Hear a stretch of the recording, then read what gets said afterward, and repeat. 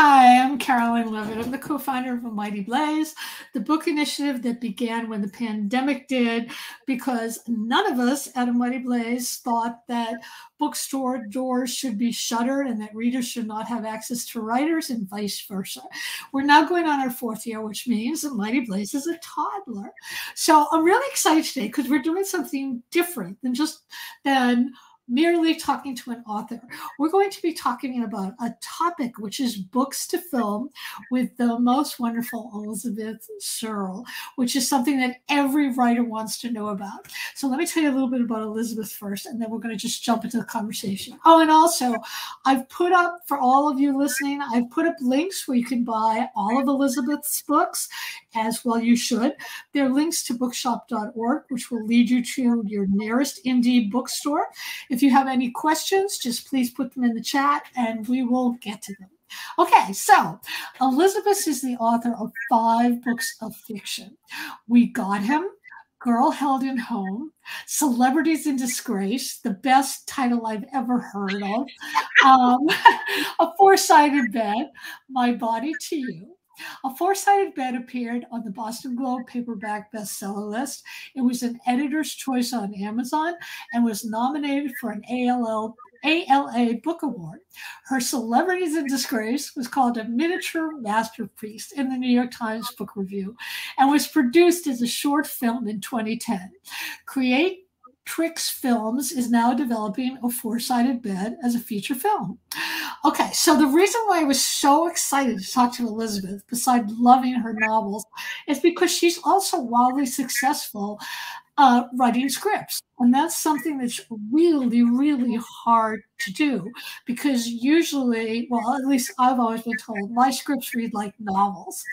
And often screenwriters in my novel writing class, their novels sound like scripts. So we're going to talk about all this stuff. So first, welcome, Elizabeth, to our edition of Books to Film. Welcome being here. Also, thank you, Robin, for saying hello in the comments. It's always nice to see a comment up there. So let's talk about, you are so welcome. So let's talk about your newest work first. So Four-Sided Bed was an amazing novel, and it's screening now at various festivals across the country. It's a short. It's got amazing reviews. The Seattle Times wrote. It's lyrical. It's got sadness and longing and the necessity of reinvention. I wanted to know, what is it like? What's the whole process of, you've written something that was in book form and it feels like, okay, this is the form it should take. How do you morph it into a script? That's the question, Caroline, and you put it so well. Often the script reads like a novel or the novel reads like a script, and it's hard. You know, something that has really helped me, Caroline, is in addition to we are in the process of, developing A Four-Sided Bed as a feature film. And I also am a co-writer on a feature film that was just released by Duplass Brothers Productions called I'll Show You Mine, which I was lucky to Such a good title. That title, I know. And I was lucky to co-write that with David Shields and Tiffany LaQuette, 2 other writers. So that was a whole process where I learned a lot, I feel, about writing a script that was not based on fiction. And as you pointed out, adapting fiction to script is a whole challenge in itself, but it also is a big head start, I feel like, to writers out there. And I often tell my students this, and fiction writers, and I was just telling you this, Caroline, that your work is so cinematic and you've got a huge head start because you've already developed characters, you have a plot you've thought out, you've done like that heavy lifting. And, I will say what I was just saying to you, Caroline, that a first step, maybe, if you're sitting out there with a novel manuscript or even a published novel, is go through it with a Sharpie and underline the dialogue and the action. And it's a great idea. It starts to take shape. That's one first step. And then another thing that, again, I tell my students at Stone Coast MFA is think about previews. Like, everyone loves movie previews. And like, Caroline, if your novel, was a preview, what would be the things, and you had unlimited resources, to make the best possible preview, what would you put in it? And I think that will start your mind going, Interesting. what are the visuals? What are the most dramatic moments, the funniest lines, all that sort of thing.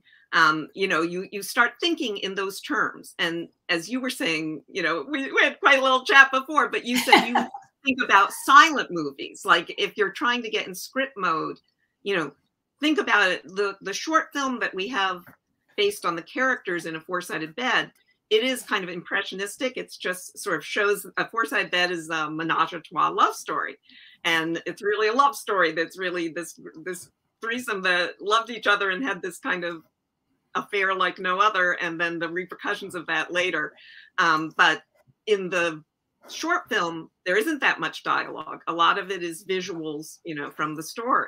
And that's just an 11-minute short film. But it's really helpful if you start boiling it down to the most dramatic moments, most visual.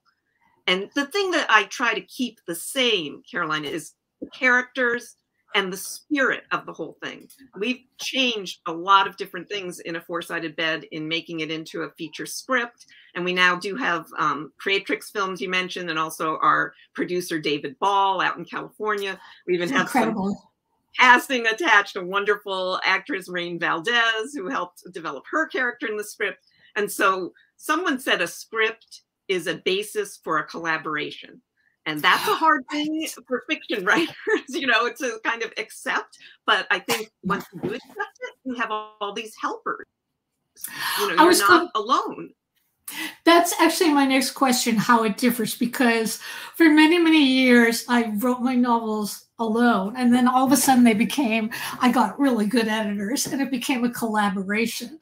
Right. And you start to realize it is a collaboration, and you're working with somebody who's as invested as you are, and it becomes great. And certainly there's some things you don't agree with, but usually with novels, you can own what you want. I mean, I've never heard of an editor saying, if you don't change this the way I want, I'm not going to publish it. But with films, it feels like there's so much more at stake that sometimes you do have to give in more. Is that true, or am I just from what I've seen, Caroline? That is very true. And the whole thing is, it's just like with, you know, getting married or jumping into a relationship with someone. You really want to be on the same page, just in the spirit of the project. You know, with I'll Show You Mine, definitely a lot of changes happened. You know, we turned in the shooting script, and then the actors, both incredible actors in that film, Poorna Jagannathan, who's on Never Have I Ever, and Casey Thomas Brown, who's been in Father the Bride. They were both these brilliant actors, and we knew that there would be improv and things added, and the director. And luckily, you know, I mean, honestly, I was very nervous to see the first version of it that we got to see. And there were a lot of changes, but I truly loved the changes. And I felt like we were so lucky. We had a woman director, Megan Griffiths, and we were all kind of on the same page in terms of the spirit of the project. Now, I have had an aborted experience where I wasn't on the same page with some writers. And my advice is, as soon as you discover that, you know, you need to get out, you know, because you're going to have to live with it. It is right. Like a relationship. Yeah, it is. Yeah. Yeah, it's a very different thing. So I want to talk about another piece of work of yours. Again, I want to talk about I'll Show You Mine. Though not based on fiction, the film does involve some themes from your work that you've used before, such as fluid sexual identities and voyeurism. How did that film come about, and how did your fiction play a role in your role as film co-writer? Well, it did play a role because I was brought into that project by the wonderful writer David Shields, who you may know as about 20 books. He's written both fiction and nonfiction. And he and I had corresponded for years over various things. I'm quoted in some of his books. And he was working on a script, and he had read my script, one of my earlier scripts for A Four-Sided Bed. And he said he liked that the lines were freighted with emotion. You know, I'm a very emotion writer. And wow. Freighted. And that, I think, was something he and Tiffany Lequette were looking for at that stage of the script.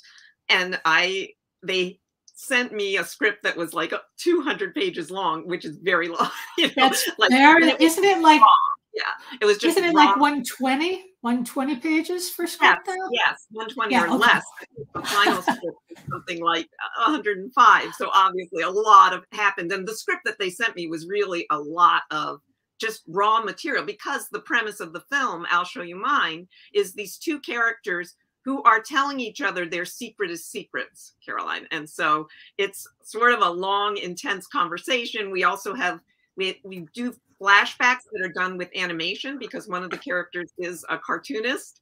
We have what we call porn cartoons. They aren't like porn, you know, but they're erotic cartoons that also, you know, break up the conversation, because this was shot during COVID.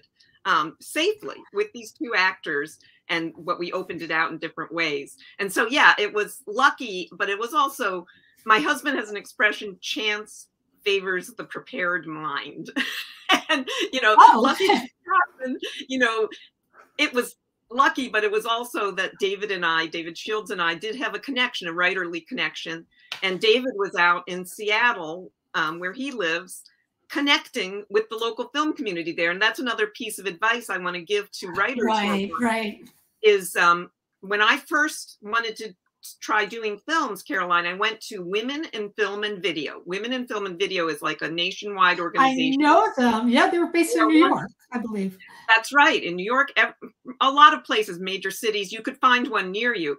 I went to one of their events and I just raised my hand and said, I'm a fiction writer. I'd love to do film. What do I do? And they said, start small, start local. And that really, you know, that is what I did on my end of the country, and how some of my other projects came to be as I started going to film festivals. And out in Seattle, I would say that David Shields was doing that himself. He was introducing himself, getting involved in the local film community. And that is how he came to know the director, Megan Griffiths. And, you know, she knew people at the Duplass Brothers Productions, which is a great independent film company. And so that's how those things came about. But they came about because people were out meeting other people and trying to find kindred spirits, I think, is what you try to do. What do you think of things like, I know Women in Film has they have a film contest where you can go upstate and learn about film with mentors, and Sundance, of course, has the Screenwriting Lab. Do those help people get a jump start? Or it seems to me that a lot of the Sundance ones seem to be more for people who already have film critics, whereas the one for Women in Film is like for anybody. But there's a lot of them that seem that you can never tell. Is it? I think there's one like Screen Pipeline. How do you tell if something is reputable or not reputable? Or does it matter? Yeah, you know, that's such a good question. And I wish I had a way of telling when I was especially first just plunging out there. You know, I followed Women in Film and Video's advice and went to the local film festivals. Now, I'm really lucky to live in the Boston area. So we have the Nantucket Film Festival, Provincetown Film Festival, you know, and those were great. But you, in a sense, you can't go wrong with a film festival, because even if you go to some that are smaller, you're going to meet fellow people who are involved in films. You're going to get short films. I do think with conferences where you're paying money, and, you know, I would say, you know, go online and try to see if there are, you know, comments or complaints or whatnot. Right. Make a mistake. In a sense, I made a mistake. It was just not the right place for me to go because it was for people further along. But I went to the American Film Market out in great. You know, which is really for projects that are further along. So it wasn't the greatest match, but it was at the American Film Market. Heading out into one of their social gatherings, I just went over to the person who looked the most nice, you know, and that's David Hall, who you know, I was already working with Amy Carpenter Scott, who's a woman who runs great. And I met David out at the American Film Market just by chance, and we connected, and he's been this huge part of A Four-Sided Bed, and came to our staged reading that we did in Los Angeles, and, you know, just has been a huge help. So, but I would never advise a beginning scriptwriter to go to American Film Market, because it's really for people who kind of already have a film, and yet it worked out. So you never can tell. One thing I've noticed in talking to you is that you're extraordinarily brave. Like it feels like nothing was going to stop you, that you just felt, I can do this, and you went ahead and you did it. Is that correct, or are you hiding great shyness? Well, I am hiding great joy. I would never say brave. I'm so anxious about everything. But I'm bloody minded is a word that I saw somebody use for writers. I do get determined. I'm a determined Okay, individual. that's good. Yeah. And I worry all the time. I over worry things, but I do have this determination, and I have always loved film, and I always wanted it to have my work on screen somehow. So that was a big goal of mine. My mother adored film, and she was someone who held parties for Oscar night, Oh, that's so wonderful. So she always said we came by it naturally, my sister and I and my brother, and we have always, loved movies. Yeah, that's the one thing. Like my son is now an adult, and the one thing when I see him that I feel like I did my job right is he's a movie holic. He's always going to movies, so I feel like, okay, that's really good.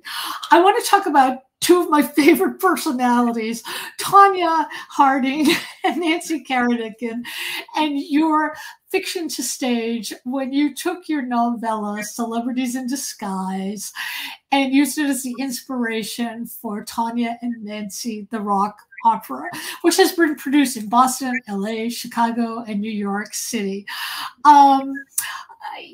What drew you to write about that particular scandal, both in a book and on the stage? And why not a film?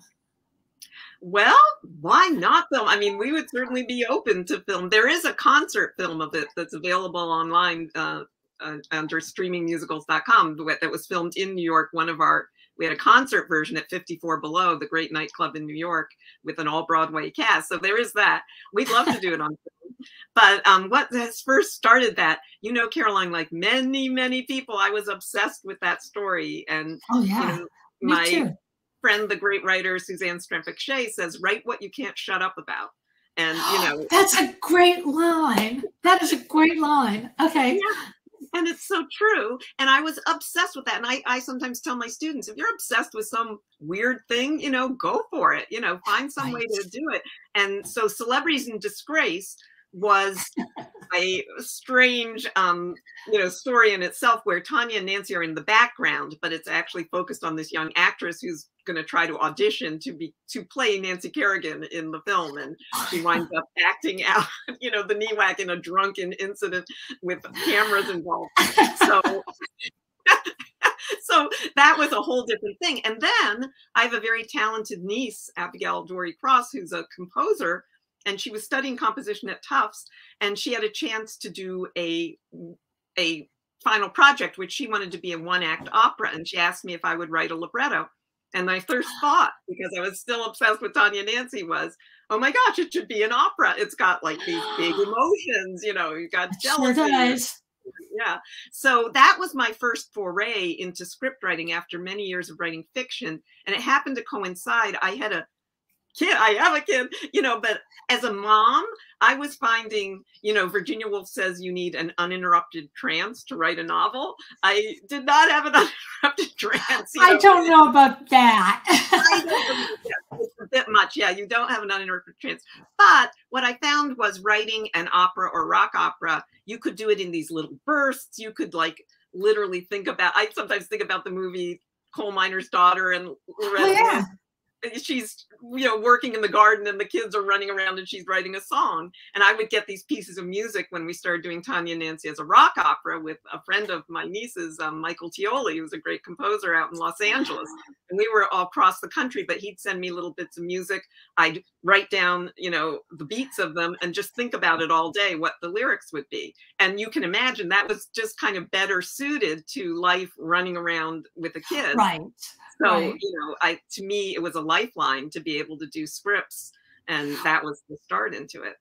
Would you like to do something else for the stage? I mean, if you had to say which ones you enjoy the most, is it like novel script stage or scripts novel stage? I don't think stage is first for some reason.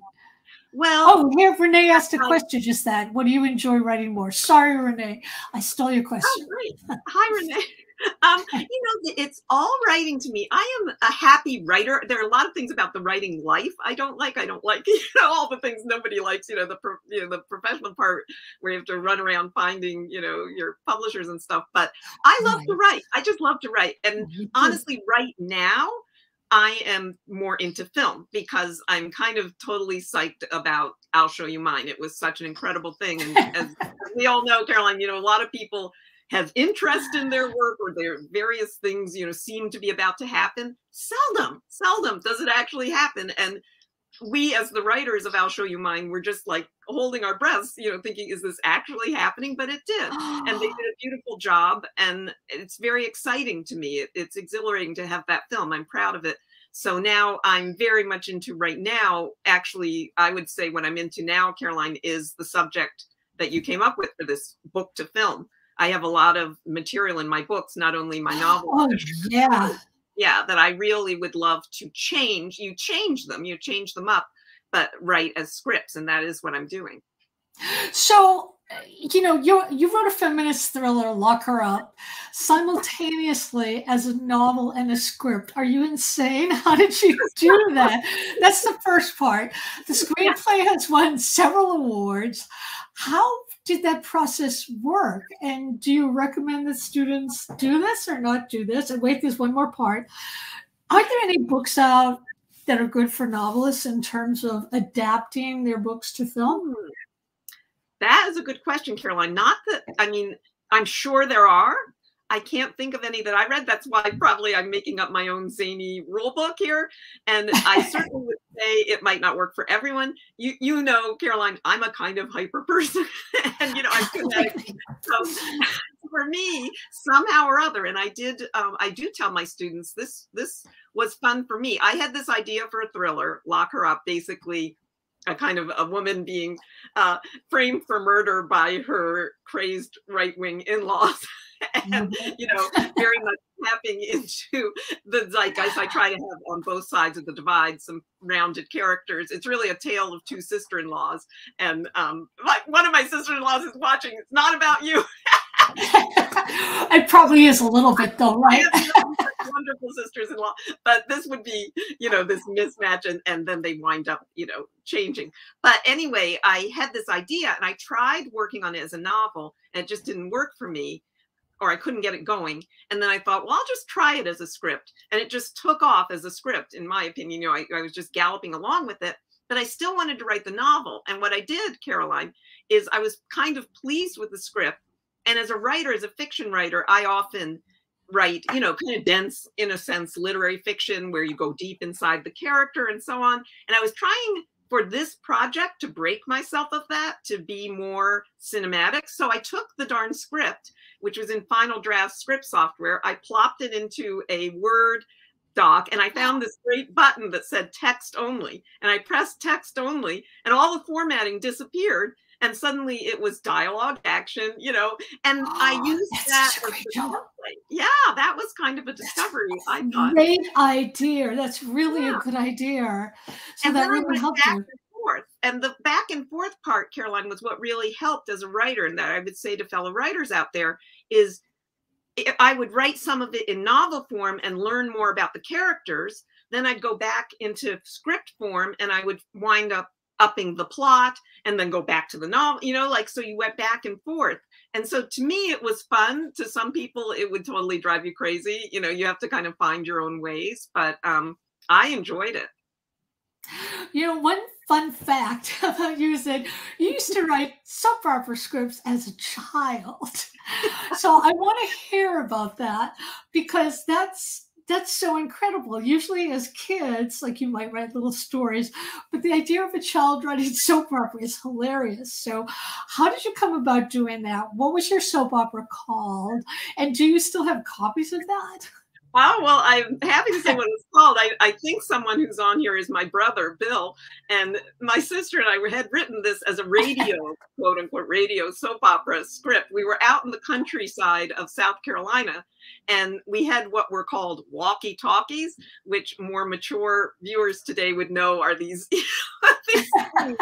I know walkie-talkies, right? Yeah, they were ridiculous. But we had this notion that we could broadcast the soap opera on a walkie-talkie, and maybe someone out there would hear it.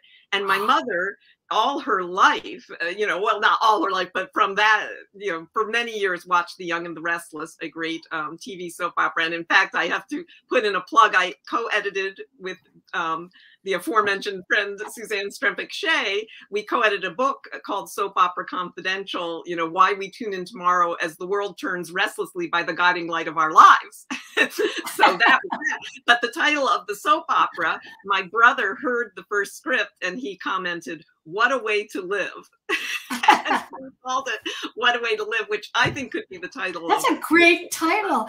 They used to have this program, I think it was through, I don't know what network it was, where for 6 weeks you could go to soap opera writing school. You couldn't do anything else except go to school for that. And then they would get you a job. And I so wanted to do it, but I couldn't afford to because I had to work. But I remember one thing about the soap operas is you do learn, I believe, what hooks people. And they always have a hook on the end. So you cannot wait to see, if Teddy is really the father of Juno's baby or whatever. I love that story. That's completely, completely wonderful. So I also wanted to ask you, in books, with writers of novels, there's always conversations about how to get an agent, who's your agent, blah, blah, blah, because you need an agent when you're a novelist. There are some people who can do books without an agent, but they either self-publish or it's a fluke. Is it that way with film? I mean, do you need an agent and what's the difference between an agent and a manager? These are good questions that I'm figuring out as I go along. In fact, I, again, lean on Women in Film and Video. I've gone to, events discussing that very subject. And as I understand it, not an expert yet, but a manager is more what you would seek as a beginner, because a manager is someone who will take you, hopefully, under their wing and kind of help you develop your career. Whereas an agent, as I understand it, is more for the later stages when you are, more established. And some people have both. I think people who are quite successful have both a manager and agent. I'm working on getting a manager. That's one of my big goals right now. How do you do that? I mean, with novelists, you go to their website, they tell you what they want and you do it, and then you wait for either the rejections or the acceptances. How does that work with film? Well, again, I'm learning as I go along. There are two organizations, Roadmaps and Stage 32, that both offer online classes. You have opportunities to pitch to people, to agents, to people in the industry. And every once in a while, if you do a number of those, you start getting some connections. My path was atypical in a way because I do now have a feature film credit, as a co-writer on I'll Show You Mine. And there were no, on my end, no agents involved in that. It was, and that's part of the beauty of the indie film world, is there are people out there. And we were very lucky to have a really great production company, Duplass Brothers Production Company, and the Nell Elson, the female, CEO of them. But there are smaller ones, and of course there are instances where writers and directors get together and scrap together an independent film on their own. You have things like the Blair Witch Project, or some things that we need on a string, that become a phenom. And there's also something, again, I'd say to the writers out there, short films are a very doable form. And I had the short film that was made from Celebrities in Disgrace, and the short film now Four-Sided. We made Four-Sided in a way as a calling card for the larger project. And in fact, it premiered, believe it or not, in Cannes, France, not as, official Cannes Film Festival, but there was a side kind of screenings for short films that had the potential to be features. And so that was a great category for us. And that's how we premiered it. And your short film is your calling card. It gets you, into film festivals. And probably that's one of the better ways, in a sense, is if you can get involved in a short film, then you have a sort of reason to go to these festivals, and you get to go free and all that kind of stuff. And that's how you start meeting people. And I, at Nantucket Film Festival, when I went there ages ago, I met someone who turned out to be very important to my theater career, Paul Boghossian, a producer who produced Tanya and Nancy and is still the producer of Tanya and Nancy for many years. I met him at a party thrown by Imagine Magazine, another great resource here in the area. Yeah. Imagine holds these events, and they're for the film community. So I look for these groups. I used to be part of PEN New England. Now there isn't a PEN New England, sadly, but I think these organizations that try to bring together the community are a great thing to join. Always. It's the same way with writing novels. We have another question. Thank you, John H. Have you ever started writing a novel, gotten bogged down, and decided it really wanted to be a film? It's a good question. Yeah, I would kind of say that's what happened with Lock Her Up. Is I did start it as a novel. I did get bogged down, and I did think maybe it would be better as a film. And in that case, I feel like it is. I'm trying to make it equally good, hopefully on both ends. But right now, I feel like the film script is more finished, and maybe it will just be a film script. But I'm hoping actually, it can be both. But it certainly was a great process for me. And that is what happened. Yeah, bogged down is a good word. And that's the thing, Caroline, is once I started writing scripts, I felt like weights had been cut off of my arms and legs. Like I had always been this fiction writer, and I love the process, but I'm a very slow fiction writer. I get really deep into the character. It takes me forever to, write the prose. Whereas in scripts, you're suddenly just like, it's dialogue, it's action, it just clips along. It's not easier per se because you go over and over it, you wind up doing as much work as with anything, but it is fast. And I'm fast. I think fast, I'm a kinetic person. So in that sense, I felt like it really suited me.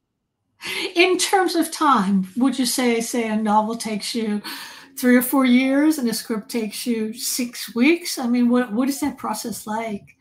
That's a good, I would have to say a plus for scripts is you can easily spend years on a novel. Now, over a period of a long time, like I've been developing the script of A Four-Sided Bed over a period of many years, but you're not sitting there continuously writing this thing. I think with scripts, it's more like you have a bout with it, then you send it out and get responses. So it is shorter. It is a shorter kind of investment of time and energy, mostly, I would say. There might be exceptions, but these novels, I mean, how long does the average novel? You are fast, you're prolific, but fast. It takes me 4 years. It's usually like I write the whole thing, and then it's usually when I announce it, it seems like much less time, but it takes me forever. It's really, really long time.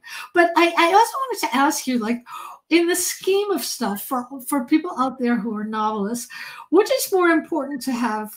Well, I guess the script is the most important thing to have first, but is it more important to have an actor attached, or a director, or a producer?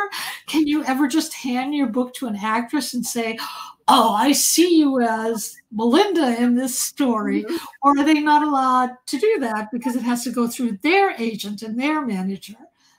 Yeah, it's complicated. I would say that if you had some opportunity to hand your script to an actor or actress who you felt could really, catch people's attention, that would be a good thing to do. I think it's important to find a producer because that's sort of their job, is to figure out. Oh, it's their job. How do we add? Who do we add? We have, as I said, a number of great attachments to A Four-Sided Bed, including a casting person. And I wouldn't even have known where to begin with some of that. Right. But we had a producer who did. But there are people who do indie films themselves who start probably with the script and gathering together an actor. I think it's great if you can start putting together a team, because obviously it's a team effort. Right, we need that. Nobody can do the film alone. Yeah. Let's go back to your work. We Got Him. That's like another great. You're so good with titles. Okay, We Got Him. I love the book. It's now becoming its way into a script. It's about a pregnant stepmother and a troubled stepson set against the Boston Marathon bombing in 2013. So I want to talk about the difference between the book and the script, and what was left behind when you were writing the script, do you think, in order to make it a really great script? Well, so far that one, Yeah, that one's at a very early stage with being a script. It is a more challenging one to me to adapt because it's very inner, as you know, a lot of it's about Yeah, the it is birth. inner. Yeah. Yeah, yeah. And so in the novel, and really I wrote the first draft of that novel before the marathon bombings had occurred. And it was all about, it really came about, Caroline, because this great writer, Really? Alice Johnson, gave me a journal from Italy, a blank journal at my baby shower. Everything else was for the baby, but she gave me this to write down my impressions of the birth, which was so sweet of her. That's and a it was great idea. So I took it right in, and I did do that. And I had wanted to write, about a birth. But the thing was, that novel in that form didn't have a big enough engine. It's like a jet plane. You've got to have a plot engine to make the thing take off. Right. I knew that, but it ultimately didn't have enough. And then when the bombings happened, I already had a character in the novel who was the stepson, who had dark hair. And it really struck me. Of course, it was all terrifying. The bombings, and these pictures were released in the Boston area and everywhere that were blurry pictures of who they felt the suspects were, a dark-haired young guy. That's right. There were a few who weren't actually the suspect, if I'm remembering. Well, I'm sure there were a lot of people pulled in or looked at who weren't the suspect. And that was actually the idea. I thought, well, I have this stepson who's troubled, who kind of does run off on the birth night, who's dark-haired. He actually was. And I just, then I suddenly thought, what if, it takes place on the night of the manhunt? And, it all started coming together. Then there was obviously a lot more tension. And I think in turning it into a script, I would make it more about that subplot, the subplot of the boy and what happens in the manhunt. Whereas in the book, I do stay a lot with the, the birth. So when you were writing very interior scenes in the book and you're moving to film, would you try to take, say, if a subject is deep in thought about something that shaped him, would you just try to think, well, how am I going to make this work visually without having to, maybe there's a photograph of the boy and his father or something okay, I'm learning from a really fun thing, Caroline, that film can do is you can have a memory flash. Like if your character is having a memory, you could just have a flash visually, or even a short scene. You know how that often happens in film. Right. That's just an example. But yeah, you try to think, how can I show this? Is there some way, I can do it with it? And it's hard. And some things you just can't do. There are definitely things you wind up leaving on the cutting room floor in either direction, for book or for film.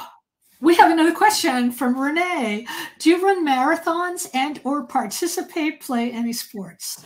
That is a great question, because one of the things I most rely on as a writer is I love to bike. We live near the Minuteman Bike Trail, and I am not trail. Yeah, I am not a marathon biker. I am a slow biker. I'm very slow, but I love biking, and it clears my head. And literally any day that I can do it, I'm out there on the trail. I bike about 4 miles whenever I can. And it is a part of my writing process, Caroline. I'll spend, on an ideal day where I'm not doing other things, teaching or whatnot, I think about do my writing and then get out on the bike trail. And it just clears your head. And it's a great form of exercise because no one can bug you, like you're riding along. They can wave you down. You're in your own little world. Well, we need to stop. And before we do, I want to remind everybody, bookshop.org. You can buy all of Elizabeth's book. Somebody said, I forget which film of yours is streamable. I'll show you mine. I'll show you mine, which is what I'm going to stream immediately. And I want to thank you all for being here and for all the great questions. And I especially want to thank Elizabeth for being here. And we'll see you all next week. Thank you, Caroline. Bye.